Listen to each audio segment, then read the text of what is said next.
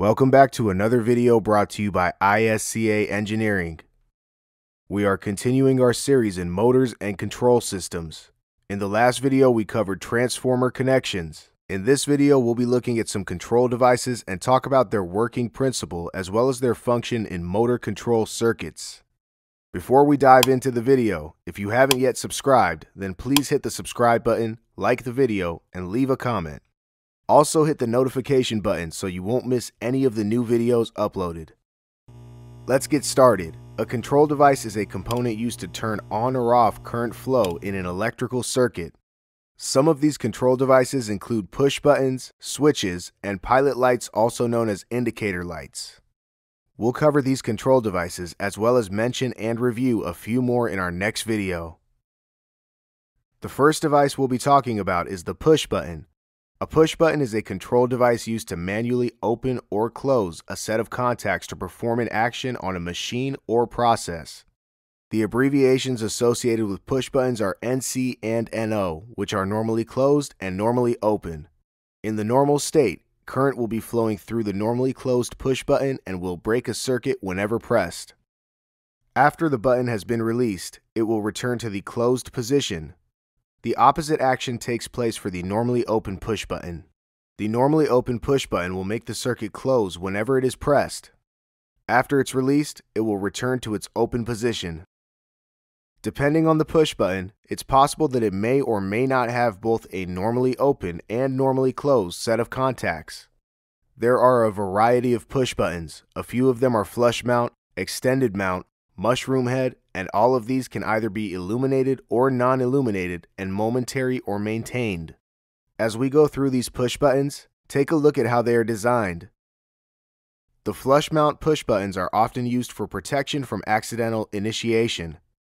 Extended mount push buttons are used for easier activation since the actuator sticks out about 1/4 of an inch beyond the mounting ring. The mushroom head push buttons have larger actuators that are easily seen and actuated and therefore are used in emergency push buttons. As I mentioned earlier, the push buttons can be illuminated. This means that an LED is integrated inside the push button to be used as a visual aid for operators.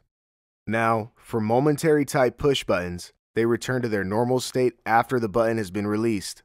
On the other hand, maintain type push buttons are pressed and maintain their state after being pressed. You will have to press the button again to switch states or return it to the normal state. Our next control device we will cover is the selector switch. A selector switch is a device that has an operating knob which can either be operated left or right to actuate contact states. These switches are used whenever more than one control option is needed. In the example, the selector switch has 3 different operation modes. If you look at the table provided, in position 1, the switch will close to make circuit A. In position 2, the switch will stay open and not make any of the 2 circuits. Circuit B will be made whenever the switch is in position 3. You can typically find these switches in 2 or 3-way and illuminated and non-illuminated. The last control device we will cover today is the pilot or indicator light, as I mentioned earlier. Pilot lights are used to show a visual status of a process or operation. They can be used to indicate a fault or show the status of a motor. In the example, the pilot light is showing the status of the motor. If the motor is running, it will turn the pilot light on. If the motor is not running, the pilot light will stay off. Aside from regular pilot lights, there are some out there that are push to test. These types of pilot lights are a great way to troubleshoot to see if the light is faulty.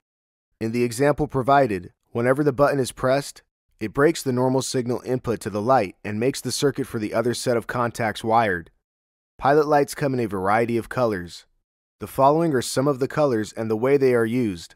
Red pilot lights are used to signal a fault or indicate that there is a hazardous condition or emergency preset. Yellow pilot lights are used to give a warning or caution, or to indicate that there is an abnormal condition.